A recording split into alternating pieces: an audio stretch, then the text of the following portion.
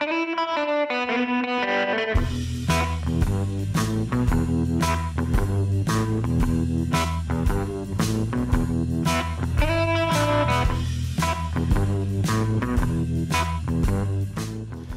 this is Brian Casey of the Imaging Wire. We are here at RSNA 2024, and we are here with Dr. Jonathan Chung. He is with UC San Diego in California. Dr. Chung, thanks for being with us today. Real pleasure to be here. Thank you. So, Dr. Chung, you're a specialist in chest imaging, and you are the divisional chief of cardiothoracic imaging at UCSD. And you've been following the lung screening market or area pretty closely. So that's what we're going to talk about here. Let's start.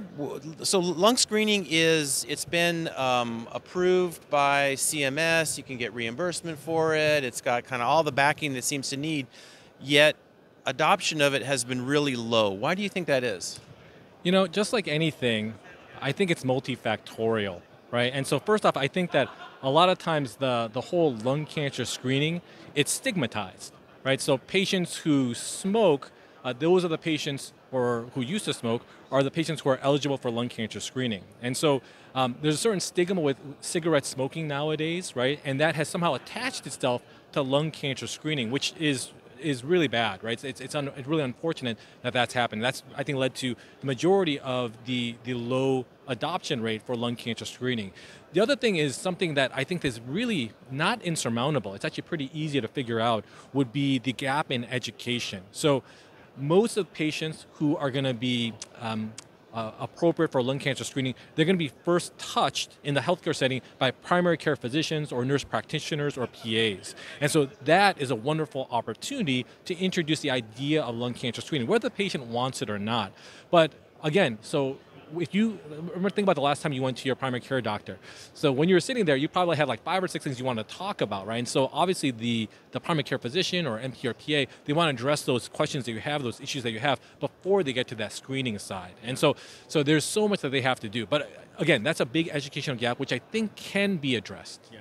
So let's talk a little bit about what organizations can do to increase enrollment in CT screening or in lung screening. And one of the things that I've been noticing in presentations this year has been the importance of nurse practitioners, which you just mentioned. What are some other steps that organizations can do to increase lung screening enrollment? Yeah, I think that the radiologists, we have to get out of the reading room. Right? We have to interact with our clinicians, especially people who maybe not are up to speed in terms of the latest literature. So I think a lot of times physicians, they go to a lot of these CME conferences, they go to meetings and whatnot, and so they may know that lung cancer screening is essential to pursue anyone who is appropriate for lung cancer screening CT. But maybe people who are nurse practitioners or PAs, maybe they don't have that same level of education or same access to that education. And so locally, it would be wonderful if we as radiologists could get out there and actually teach people during their grand rounds or during big meetings where everyone's coming together and reminding people that we should be pursuing this aggressively, lung cancer screening CTs, and why. So you can tell people what you should do, but if you don't tell them why they're doing it, the motivation is not there. Right. Now, with lung cancer detection, what is it that makes it so difficult to detect, both on CT and X-ray? Yeah, so I remember coming out of fellowship, I thought, oh, lung nodules, lung cancer, it's pretty easy to detect on CT and X-ray. It's not that easy. It's much harder, right? It's sort of that sophomoric thing. More and more CTs I see, the more and more I realize how hard it is to detect these pulmonary nodules and early lung cancers. And so doing it by yourself, I think, is a recipe for disaster. You need a backup. You need something like an AI tool that has a computer-aided diagnosis standpoint to it, but then also something else that sort of augments your visual assessment of the images. For example, ClearRead CT is wonderful because it has a computer-aided diagnosis component to it, but it also has the vessel subtraction. So you're looking at for these nodules and these early lung cancers in more than one way. You're allowing the CAD to do it, and then also using your eyes. And when you say vessel subtraction, what exactly is going on there? Yeah, so through this complex algorithm, I'm not an engineer. I don't know how they do it. It's almost like magic. So the reason why nodules are so hard to see on a CT scan is because you have the vessels in there. You have the pulmonary veins, you have the pulmonary arteries, and so these will obscure small nodules on CT scans. But if you could take out all the vessels, so all the arteries and all the veins, now you're just left with nodules on a sea of black. And so if you can't see that, right, you probably should reconsider a different field other than radiology, right? You know, probably medical students could see that, right? And so you've made that a higher contrast study. Yeah.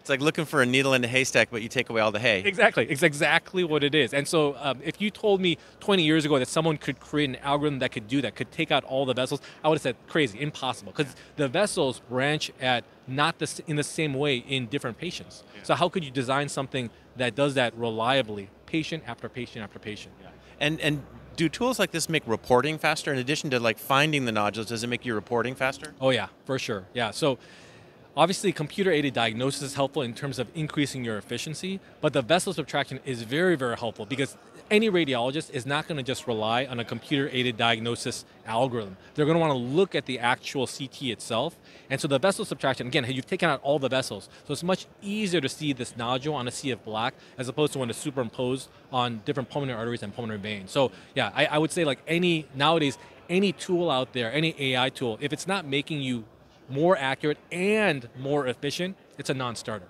Let's talk a little bit about X-ray, because right now CT, at least in the U.S., is the only indicated technology for lung screening.